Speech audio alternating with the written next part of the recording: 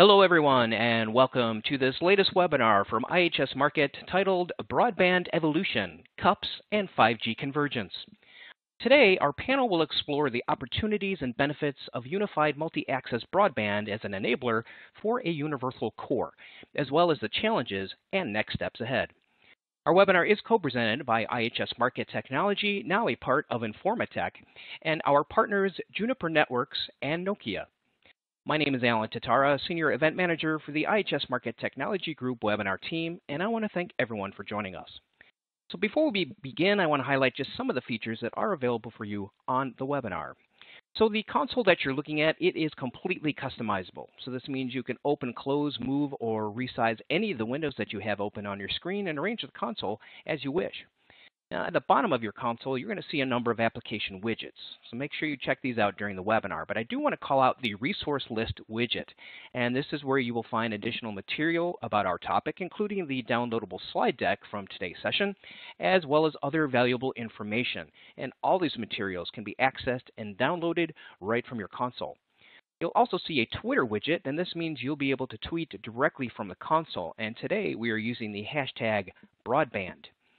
We will also have a live Q&A session directly after our presentation, so please remember to submit your questions or comments at any time by using that Q&A box that you see on the left side of your screen. Also note that this webinar is being recorded and that the on-demand version will be sent to you within 24 hours.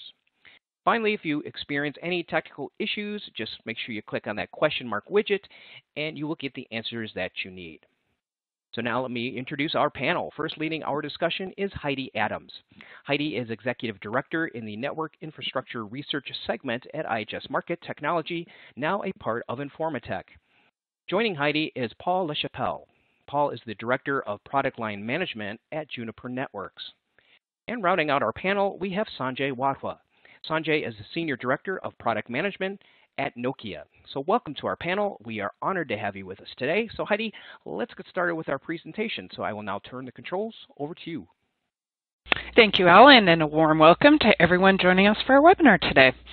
So over the next hour, we're going to explore one of the major architectural shifts that's currently underway that's going to have a significant impact on how both fixed and wireless networks are designed, how we're going to implement virtualized networking moving forward, and also how we can begin the move towards any access broadband services.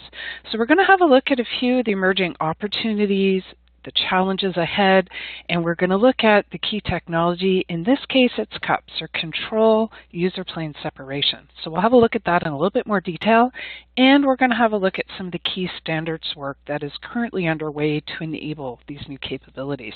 We'll also have a closer look at some of the key use cases for CUPS. At the end of the session, as Alan mentioned, we will save some time for Q&A, so don't hesitate to answer or enter your questions into the Q&A interface.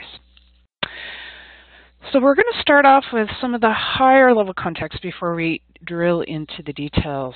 Multiple applications, of course, driving the evolution of telecom networks. So networks, as we all know, are continuing to grow and evolve to meet bandwidth demand, we're seeing an increasing number of endpoints and more stringent latency requirements. All of this is being driven by multiple new and emerging applications. So if we look at those applications, first off, video will continue to be a significant driver moving forward, and we continue to anticipate that this is going to represent the vast majority of traffic volume moving forward. As an example, Cisco's VNI index tracks video, tracks traffic. They've indicated in their most recent report that internet video, video on demand, managed IP video is going to drive 75% of all IP traffic moving forward and will increase over time. If you look at 5G and IoT, this is not only going to drive more bandwidth, but also the need to accommodate a variety of different mobile and wireless applications, all with different requirements. 5G is also anticipated to be a key driver towards the introduction of virtualized networking, and in particular, the infrastructure required to support that transition. Next one on the list, digital transformation. At a really high level, this is a term we like to use for everything pertaining to an enterprise's shift towards cloud-centric and cloud-enabled applications, but also cloud-enabled services and networking. And this transition, of course, is going to have a huge impact on underlying network design and network architectures. And finally, cloud gaming and esports. Esports, kind of a new term that's arising. Really, that's about consuming this idea of watching, kind of a sport. Of course, esports, this is more driving additional bandwidth, but if you look at cloud gaming, that has requirements for low latency bandwidth, as well as potentially requirements for edge compute as well. So these are examples of what's driving the evolution of telecom networks. The question then becomes, what's happening in the network itself as a result of this? So new architectures are emerging, and our focus today is mostly on the residential edge, but also the mobile core by extension. So industry today is transitioning from purpose-built platforms for this functionality to architectures that leverage what I like to call a network fabric or a physical underlay, and then a layer of network services and applications that reside on top of that in the cloud, where the cloud in this case represents data center facilities that are in a range of locations with the ability to support different applications and different application requirements. So what is driving this change in network architecture? What are the key triggers for change? Well, from a recent survey that IHS Markit conducted that included service provider, network architects, and CTO staff, some of the key drivers include 5G and the associated introduction of edge compute. So the implementation of virtualized infrastructure for 5G also provides an on-ramp and an opportunity to introduce additional network functions and services into the mix. Fixed wireless access and hybrid access type services also comes into the mix as a driver. We're also seeing a shift in the location of internet peering points, which traditionally have been deeper in the network, but are now starting to move out closer to the end customer. Also associated with this, content delivery, where that content, video content is cached and located, that is also moving out closer to the customer. And finally, for cable network operators, the move and shift towards distributed access architectures is also having an impact. So all of this in together is driving change. There are a few things that are potentially preventing change, mostly around the business case for making this transition. And also there is a 5-ish year type refresh cycle on the equipment that's involved in the residential edge or mobile core, but we're starting to see that change is happening and this is moving forward.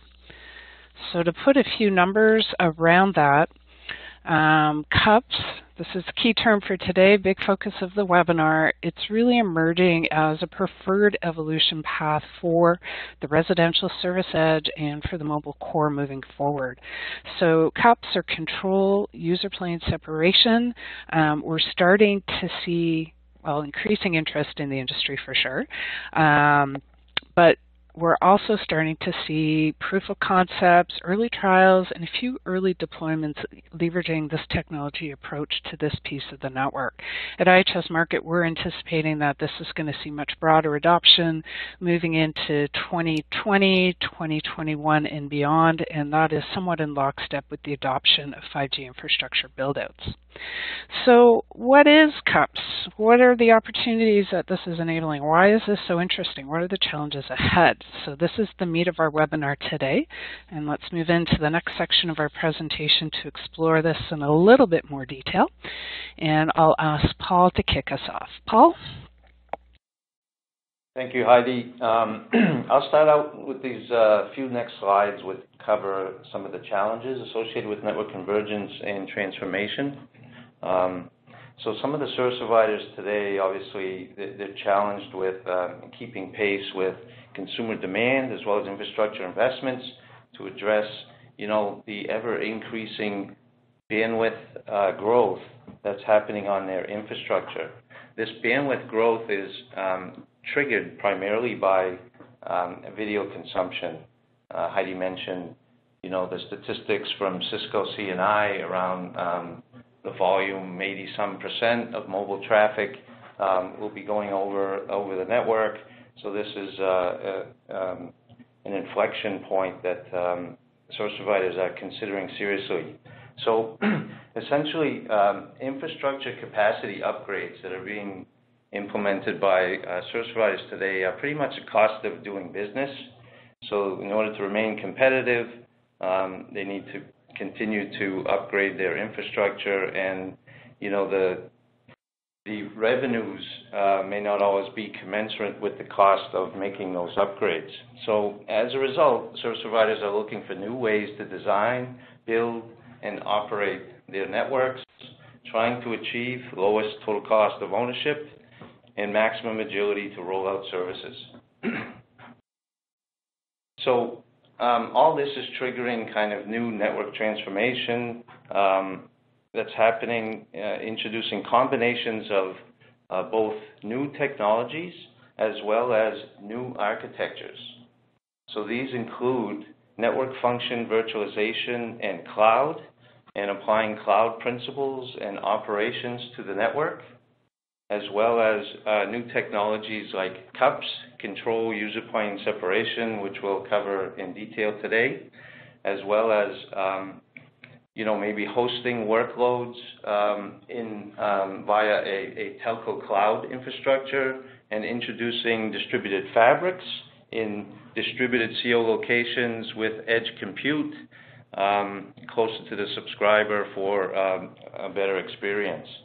So cloud, and specifically the economics introduced with cloud-based operations, have become a key ingredient to service provider transformation, and adds increased agility, flexibility, and automation. One of the most significant considerations being considered as part of service provider transformation is forward-looking convergence of wireline and wireless networks. Service provider networks will evolve and be redesigned with an eye towards a fully converged network for their fixed and mobile networks, and are expecting to reap the benefits of a new 5G mobile core moving forward.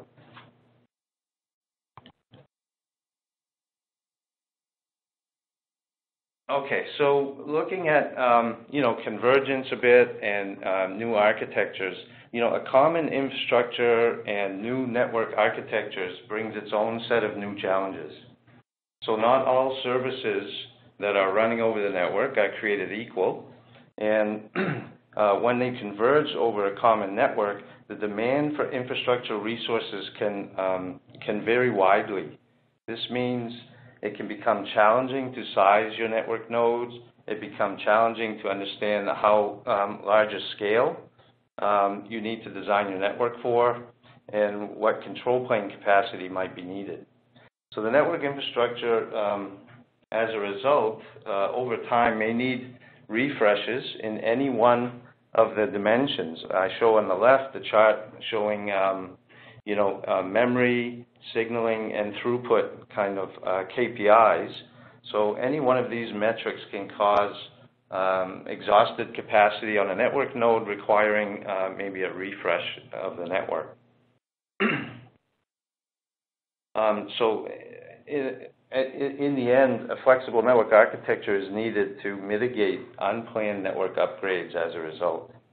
So additionally, many service providers have embraced distribution, or distributing functions closer to the end user for the purposes of improved latency, scale, and performance.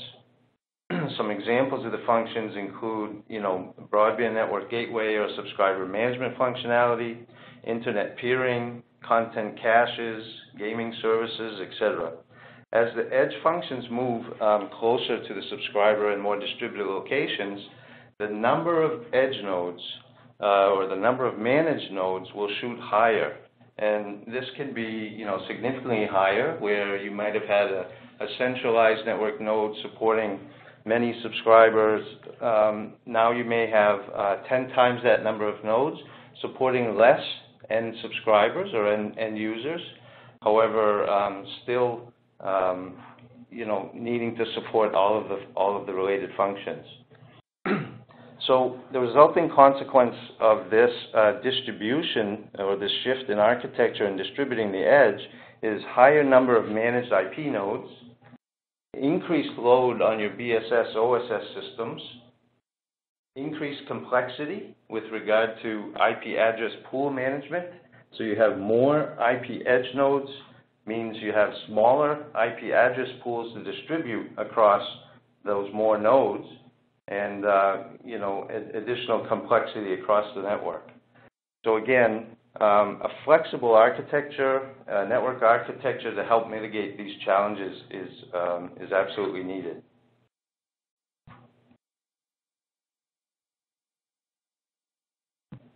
Okay, now a little bit about architecture. So today, service providers have more choices than ever in terms of the deployment architectures at their disposal for, residential edge or BNG type functions. So the options are summarized in the 4 quadrants above, highlighting centralized versus distributed, as well as physical versus virtual options.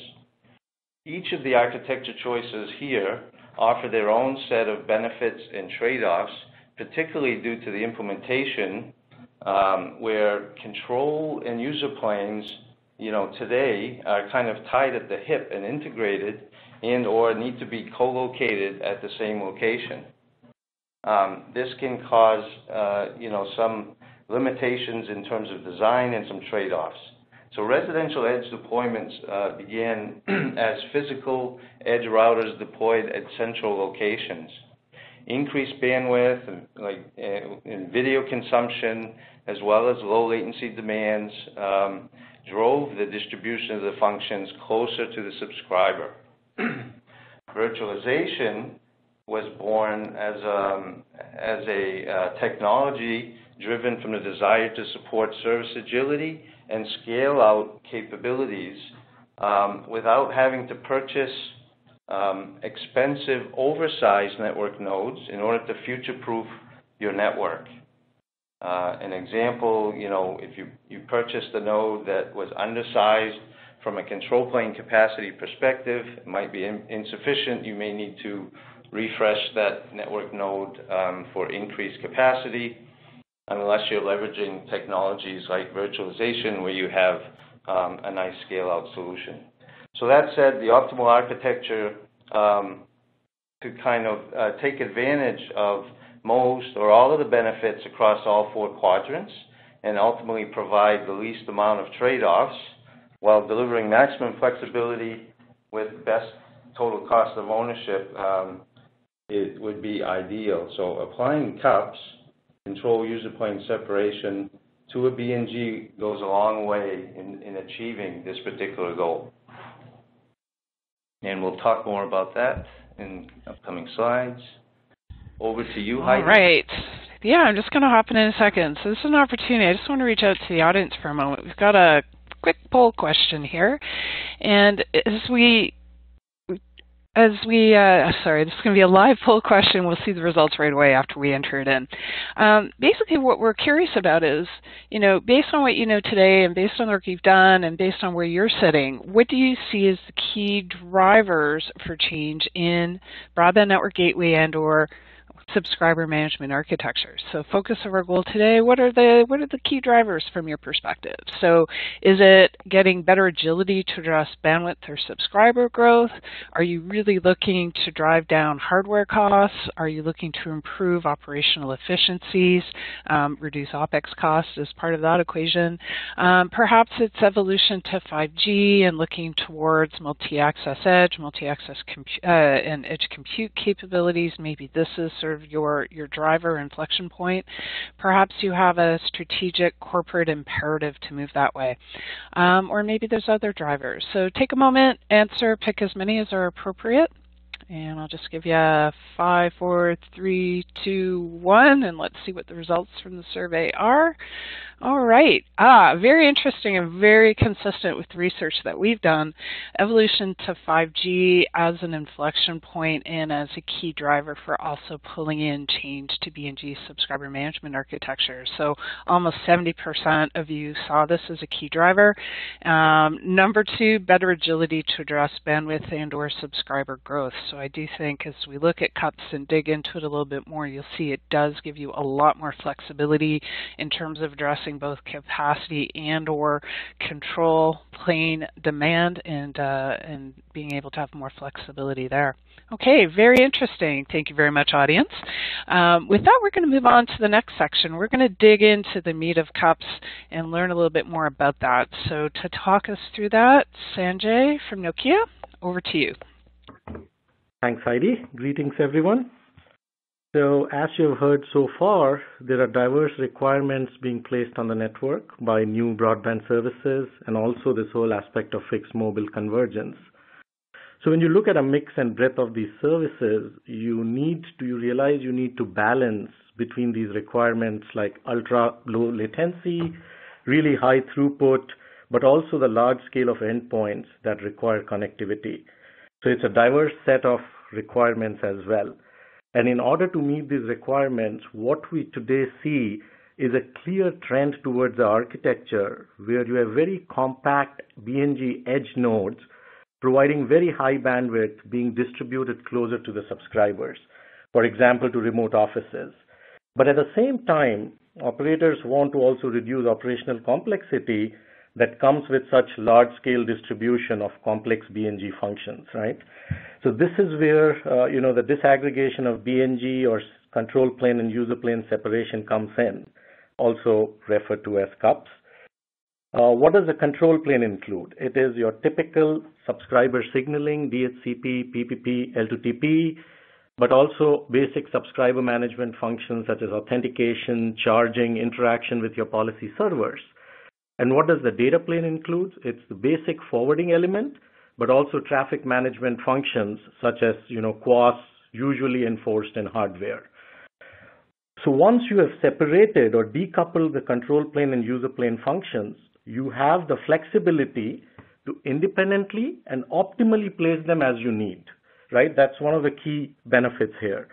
So the BNG user plane function can be placed in distributed locations, for example, where your content caches are, while the CP or the control plane can be virtualized and placed in a central data center. So you don't need to really proliferate your control plane instances as you distribute your user plane functions on BNGs. And if you look at this model where you're centralizing the control plane, it would serve multiple distributed BNG user plane nodes, which means it's a 1:n relationship. And then the control plane and user plane can talk to each other over a standard interface. We'll cover more on that later. But the centralized control plane, the benefit is also it presents a single interface towards external servers, such as your AAA servers or PCRF or your OSS and BSS systems. So this clearly provides ease of operations, which is important. But in order to really derive the benefits of this architecture, you need to follow certain design principles. One of them being the control plane should be designed and deployed as a cloud-native network function that can easily scale up and scale out, but is also highly resilient. And then following a key cloud-native tenet, you want to look at subscriber state or state of the subscribers being decoupled from the resources that provide your control plane processing, as I show in the slide here. So your subscriber state can live in a high-performance database, whereas your control plane processing resources provide pure compute for signaling and subscriber management functions. So very important, decoupling subscriber state from control plane functions. And one of the key benefits of this subscriber database separated and managed by a centralized control plane is to realize very simple and flexible, 1:1 or more cost-effective N:1 user plane level or BNG level redundancy. So today in monolithic systems, you often see vendor-specific state synchronization methods in use. Once you have centralized the subscriber state in a database, you get away from, those models. So after a failure of a particular resource on the BNG, the state of the impacted subscribers can be accessed from the database, and it can be created on the designated or selected standby BNG by this control plane. So really, affording you very flexible and cost-effective redundancy mechanisms. Overall, another benefit of this architecture is that now that your control plane is decoupled, it can actually dynamically select your BNG user plane where the subscriber should be terminated. And it could do this based on any number of things, some of which could be available resources on a particular BNG user plane device, its utilization, also service capabilities of the user plane. So the control plane, once it's separate and centralized, it can actually track the resources and capability of the user plane devices, and then actually dynamically decide where the subscriber should be terminated at the setup time, and then steer the subscriber's traffic appropriately to that BNG user plane device. Yet another benefit you can derive from this architecture is a more optimized and more dynamic and operationally simple address pool management across a set of BNG UPs. So instead of pre-allocating, large pools to distributed BNGs, the central control plane can be configured, for instance, with a few large prefixes or address blocks, and then the control plane can dynamically assign smaller, address spaces, call them micronets, from these larger prefixes automatically to a user plane device or to a set of ports on a user plane device. So basically, the growth of your address space per UP can also be dynamic. So what it does is it takes away the burden from an operator to manage these address pools, and also results in much more, optimal usage of this address space. So again, this architecture is a key enabler for this, on-demand management of your address space. Okay, moving along. So then let's look at how the control plane and user plane talk to each other, right? So in order for control plane to create and program the forwarding state for the subscriber on the user plane, once the subscriber has been authenticated, that's where it needs a mechanism. So 3GPP, if you look at it as a standard organization, put quite some early effort on CUPS. Specifically in release 14 of 3GPP, they provided CUPS for LTE, and in release 15 for 5G. So as a result of this, industry-wide effort, they ended up standardizing the interface between control and user plane of a packet gateway, S gateway, and even a TDF function. And this is the SX interface for LTE. For 5G, this is the N4 interface between SMF and UPF. So the 3GPP standardized PFCP as a protocol, or it's called Packet Forwarding Control Protocol. So 3GPP, as part of these interfaces, standardize actually a protocol. It's called Packet Forwarding Control Protocol. It is a custom designed protocol for exchanging state between your control plane and user plane. It is really deployed in large tier 1 mobile networks today. So it is field hardened, very extensible, as 3GPP has already demonstrated. And this is the protocol that is now also being standardized for BNG CUPS with very simple extensions. So what it does is it gives you a common protocol between fixed and mobile. It gives you engineering reuse and gives you a nice baseline to start with. At the core of it, PFCP is just a protocol that is used to manage the subscriber session state on the user plane and learn the per session usage information from the user plane. So session state that the control plane can create on the user plane includes basically forwarding and traffic management state and actions. And I'll show an example in a bit. This protocol itself is reliable. It's a request response mechanism with retransmissions and message sequencing built in.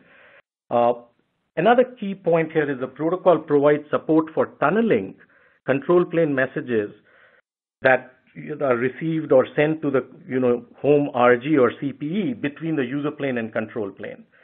So typically your control plane is centralized in a data center, your user plane is distributed, there would be an intervening layer 3 network. So you need a way to tunnel your control plane messages from the user plane to the control plane and back. So the PFCP also provides this tunneling mechanism, and it is GTPU, or it's the encapsulation that it uses is GTPU. So what I'm also showing here in this slide, having done this separation, you should view this entire system as a single CUPS system with a control plane and end user plane devices. So you still need, an operator still needs a way to manage those user plane devices, just like you have a CLI on a monolithic system. From the control plane, you still need a way to be able to gain visibility to all the user plane devices. So the control plane should support a local, transactional CLI/management for the entire CUP system by defining, data models which are standard.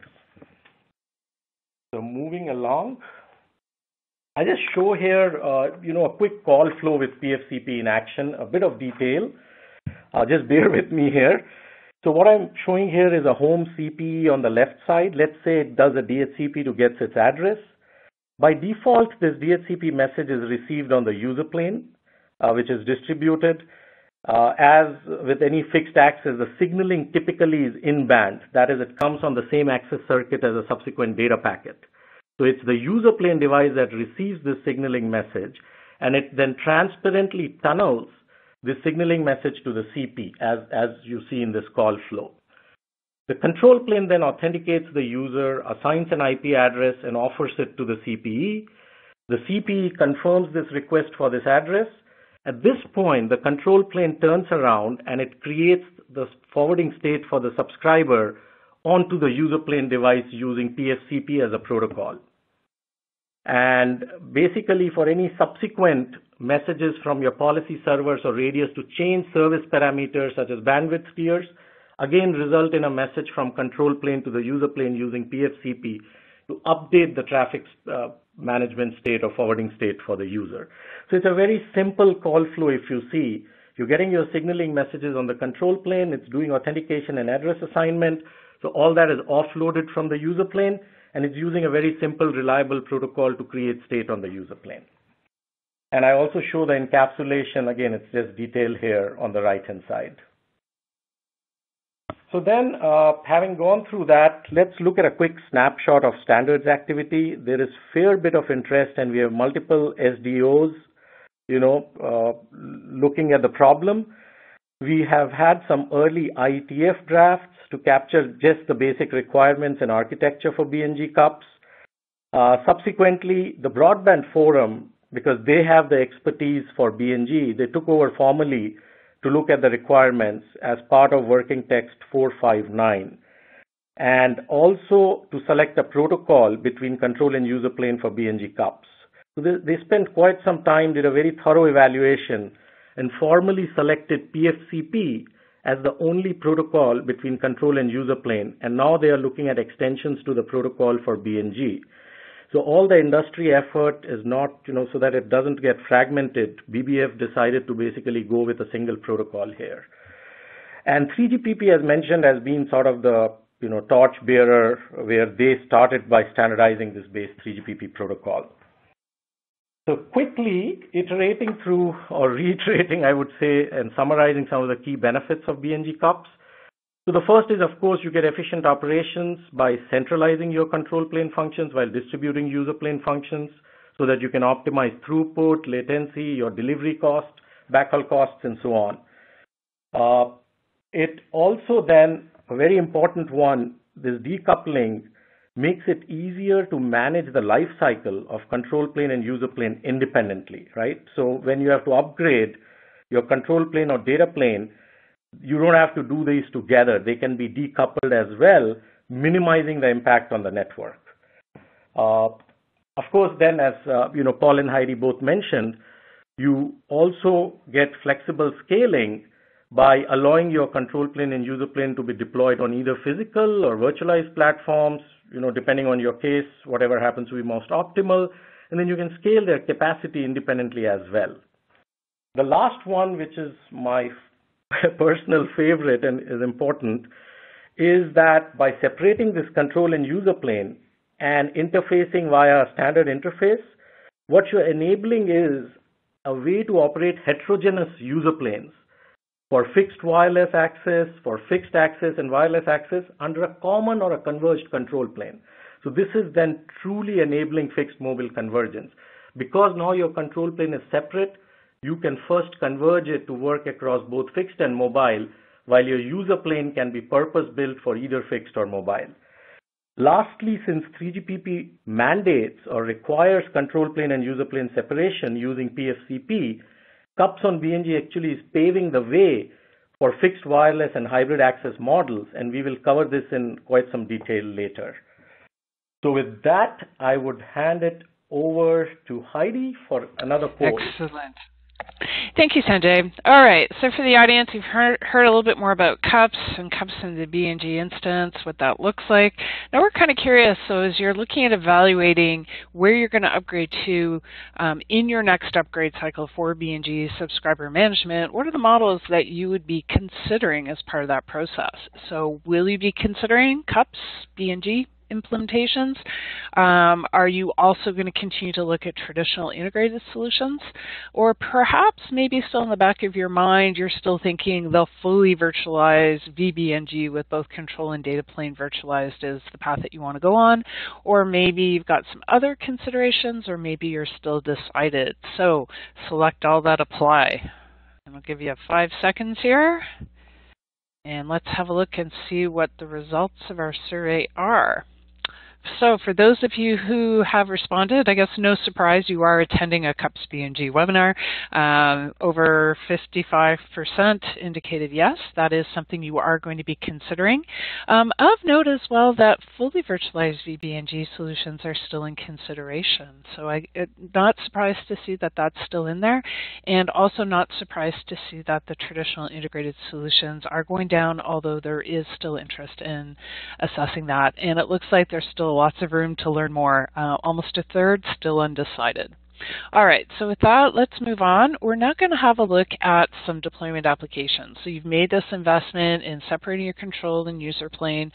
What does that look like in terms of how the applications you can now look at deploying within your network? So to start us off, Paul, take us away. Okay, thank you, Heidi. So this particular slide will cover kind of the use case related to a wireline BNG cup scenario. And, you know, when we look at some of these use cases, you know, you can envision with the BNG cups design, there are certain use cases which are more challenging in a non-cups design or a traditional network design. So the key technology enabler here to enable kind of more advanced use cases is having a subscriber session database that's maintained by a central cloud-native control plane. With traditional network architecture, state information is generally distributed across all the BNG routers, for example, and a given BNG has state information that is only local, is only relevant to locally anchored subscribers.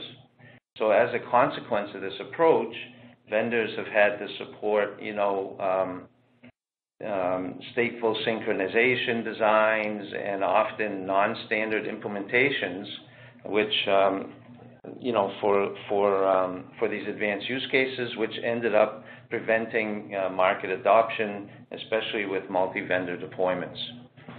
So maintaining an aggregated and centralized subscriber session database, highly resilient and cloud native, is inherent to the CUPS design.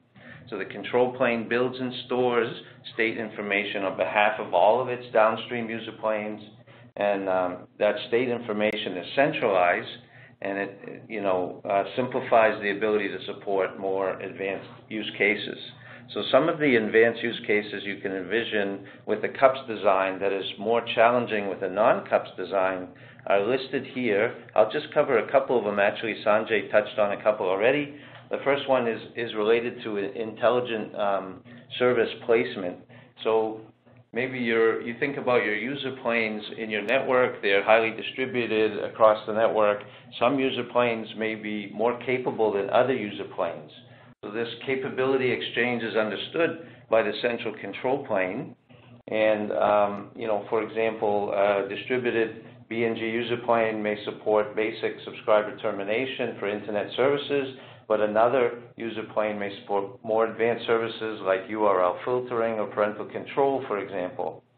So subscribers that need parental control could be steered through the control plane to a more capable user plane in the network that's capable of L7 processing and delivering upon that parental control use case.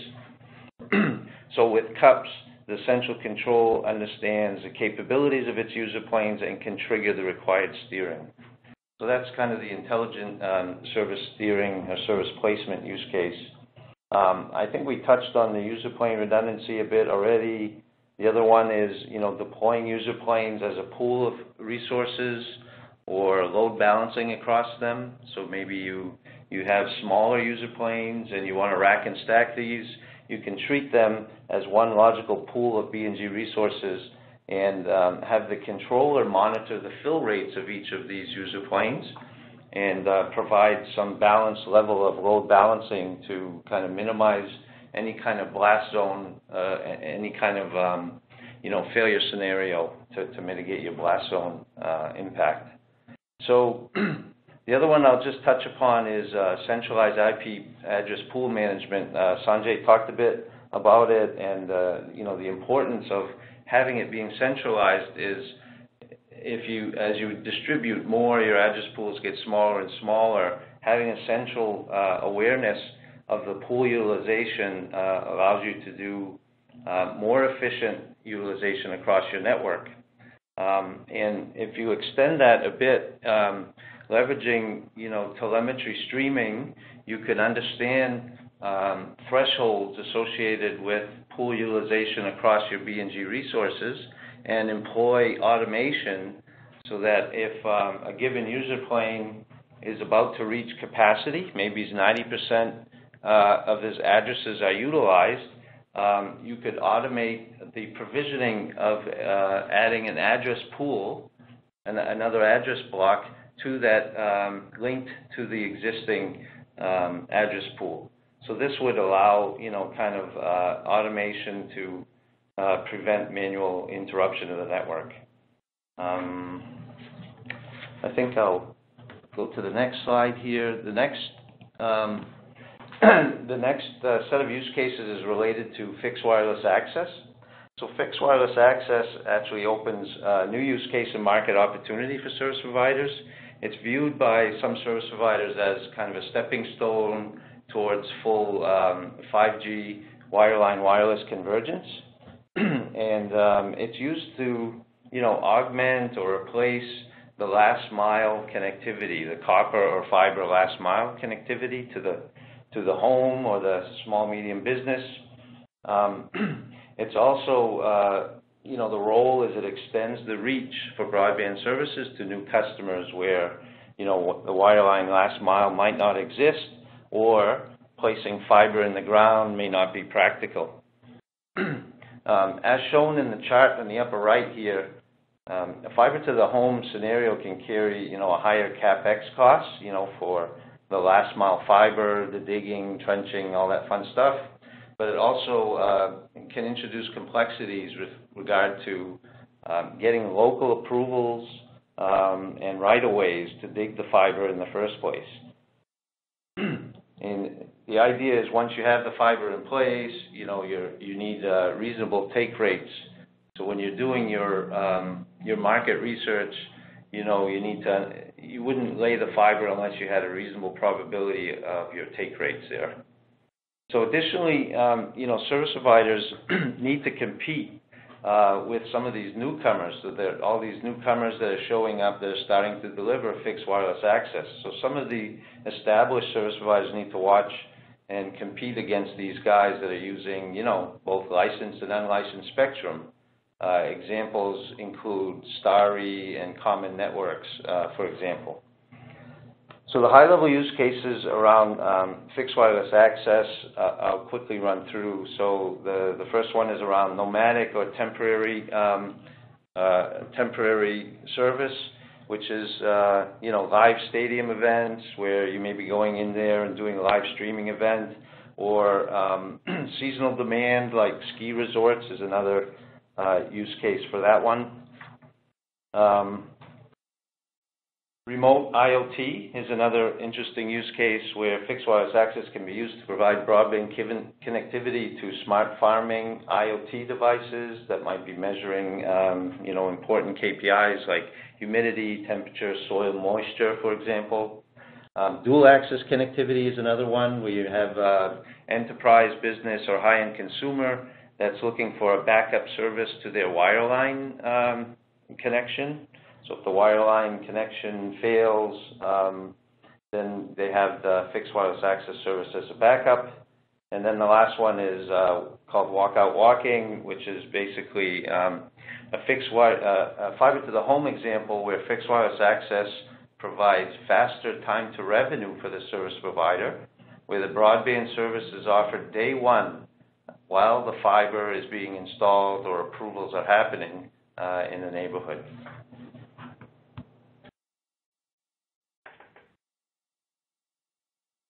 Okay, on to you, Sanjay. Hey, thanks, Paul. So for sure, fixed wireless access is giving operators an option to increase their broadband services footprint. We see operators today trialing 5G millimeter wave as an alternative to fiber to the home, as Paul alluded.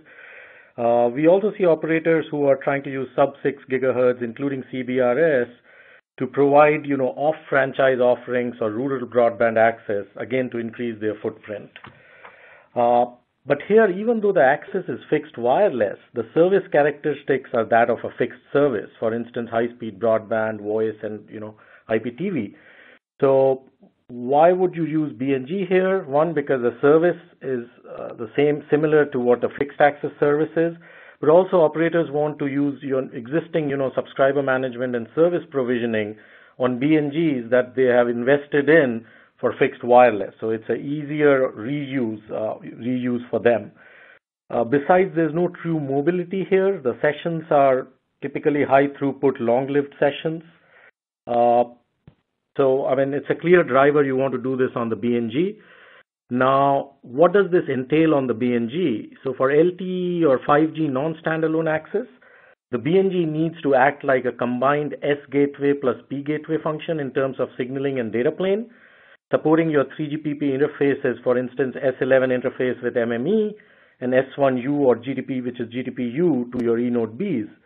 So your entire IP address assignment, traffic management, and service delivery for fixed wireless subscribers can happen on the BNG. And in this case, the BNG also provides your 3GPP QoS parameters to the RAN. Now, as Paul said, this fixed wireless access can then further be evolved to hybrid access, where the CPE can have both a fixed and a fixed wireless connection to the BNG. And the motivation here is, of course, resilient connectivity, but also hybrid access can be used to provide higher aggregate bandwidth. For instance, some operators want to use this to deliver IPTV to rural subscribers where they don't upgrade from, let's say, copper to fiber. And of course, the other use case is fast turn-up of your broadband service before your fixed broadband connection is in place. In this hybrid access model, the BNG can bond these two connections together and actually provide a single IP address, and then flexibly it can distribute your traffic flows over both connections, or maybe use fixed wireless connection only when the fixed connection is saturated up to a certain threshold. So these are like some of the real use cases which are driving fixed mobile convergence. It's no longer a check mark in an RFP, but it's enabling real value-added services here for the operator. So moving along, another key driver for fixed mobile convergence is to provide these fixed broadband services via common converged 5G core. So here the operators can then use their 5G core that they're heavily investing in for both fixed and mobile access. The benefit is that a common 5G infrastructure can be used for authentication, registration, session management, and the whole service delivery. What this entails is a mediation gateway function, which we call as access gateway function. It is being defined in BBF, and this is actually required to adapt your fixed access onto a 5G core. So AGF is a simple device which basically relays 5G signaling. If your RG or home CPE is 5G capable, it takes that 5G signaling and basically relays it to your 5G core, in this case an AMF, which used to be MME in LTE world. And then if it's a fixed RG which you haven't upgraded to 5G, the AGF just proxies or originates the 5G signaling on behalf of the fixed RG. So also in this model, the service delivery itself moves to the 5G core, where your BNG is now an SMF and a UPF, so it's split session management and user plane function. But the beauty here is your current BNG can evolve to provide your 5G UPF as well as an AGF function. So then taking a step further, if you look at it, you can realize a common converged SMF which can provide control plane for fixed wireless, and pure mobile 4G, 5G access. The UPFs can, of course, be different. For example, UPF for fixed access can be your current BNGs. So again, key FMC requirement is, using a common 5G core. And again, CUPS plays in a part here because all this 3GPP is already factored in this decomposition of these functions. Over to Heidi, or is it? Yes, absolutely. So we'll quickly give each one of our sponsors maybe 60 seconds to talk through a summary of their approach. So starting off, Sanjay, with you. Give us a little overview on Nokia. My time starts now. Okay, so I'm hoping most of you are aware Nokia has a market-leading BNG, very well entrenched. It is available both as a physical network function, which is our SR or service router platform 7x50, and as a VNF, which is our virtual services router. That's where we call this any platform. No religion. We give you the flexibility to either use it as a PNF or a VNF. The subscriber management functions themselves are implemented as modular building blocks. So besides fixed access, these can also be used for fixed wireless and hybrid access like I talked before. So that's where BNG is becoming a multi-access gateway that works for both wired and wireless access, and that's where the notion of any access comes in here. Also, like I said, we are evolving to support broadband integration with 5G core by supporting AGF on your current BNG platforms, for instance, an SR. Therefore, if you look at it, BNG is a multi-access gateway that works both for wired and wireless, but it is also enabling service delivery using a common 5G core infrastructure by providing both AGF and 5G UPF. So in that sense, it is any function that I list here on the slide. And lastly, Nokia is unique in that we are providing a converged 5G SMF, providing control plane for fixed access, fixed wireless access, and 4G, 5G mobile access. So in short, you get full investment protection with your current Nokia BNGs as you look at multi-access and fixed mobile convergence, with CUPS being an enabling factor. I think I'm done there, and I stayed within my time. Thank you, Sanjay. Paul, would you like to do a few words on Juniper's approach? That was 30 seconds over, Sanjay. Okay, so a little bit on Juniper. So Juniper continues to execute on a service provider strategy that includes, wireline and 5G convergence. Our strategy is grounded by the premise that the following key technologies are fundamental to true network transformation: automation, applying cloud and cloud principles, and end-to-end security.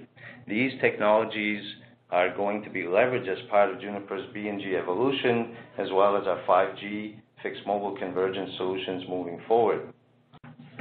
As network architectures evolve towards disaggregation and cloud, security and automation will play an even more critical role in their success. In addition to committing to a standards-based BNG CUPS implementation based on the standards that we talked about today, Juniper has taken an open ecosystem approach with regard to our fixed mobile convergence strategy. That means our user planes, whether it be fixed wireless access, SAE gateway, future AGF, we will interoperate with any mobile vendor's standards-based mobile control plane. So summarizing Juniper's service provider strategy, we'll deliver network solutions incorporating key technologies around automation, cloud, and end-to-end security. We will provide investment protection and smooth migration, leveraging our MX platform from wireline BNG to fixed wireless access and beyond to 5G convergence. We'll offer flexible choice of physical and virtual functions, as well as hosting environments for BNG, as well as the mobile user and control plane functions. And we offer an open ecosystem to mobile core control plane vendors. Awesome. Thank you, Paul. So with that, just a quick reminder, we'll have time for a couple of questions. If you have any, please enter them in the interface, and we will follow up with those of you who have asked questions if we don't get a chance to address them today. So to wrap up the session, a couple of key takeaways. First and foremost, network transformation is underway. CUPS is seen as a go-forward path for enabling broadband edge mobile core evolution. Convergence opens up a lot of interesting opportunities. Some of the benefits of the approach, as we heard on the webinar today, include simplified operations, maintenance, and a flexible scaling, and a path towards fixed mobile convergence and different takes on what that can look like. And finally, we also heard the wide range of potential use cases where CUPS can be used and can enable new types of services. So we've seen use cases in the wireline BNG context. We looked at fixed wireless access. We talked about some hybrid type services, and of course that integration with the 5G core moving forward. So as you look at all of this, as we can see from our sponsors today, the technology, the standards, the approaches are maturing, the tools are available today, and key vendors are ready and willing to start engaging and developing these architectures. So with that, I'd like to move over to Q&A. We only have a couple of minutes, so I'll put a couple of questions out and we'll see how we go. First off, I'll throw one to Sanjay. It's a little bit of a higher level question. So we touched on a lot of different use cases. From what you've been seeing in customer engagements, what do you think are the initial use cases or the ones that you believe operators are most interested in out of the gate? Yeah, so this whole aspect of decoupling where you can independently place, where you can distribute your BNGs while operationally making it easier, that is definitely one. Also, this whole dynamic selection of BNG based on resources or service types. And then we are very strongly now hearing conversations on fixed mobile convergence. Some of the largest tier 1 operators, both telcos and cable, are looking at CUPS in order to enable fixed mobile convergence. Fixed wireless being one of the key drivers there. All right, and Paul, if I was to ask you the same question, are you seeing similar things, or are you seeing a few different use cases emerge with the customers that you're engaged with? No, I would say very similar to the use cases that Sanjay just mentioned.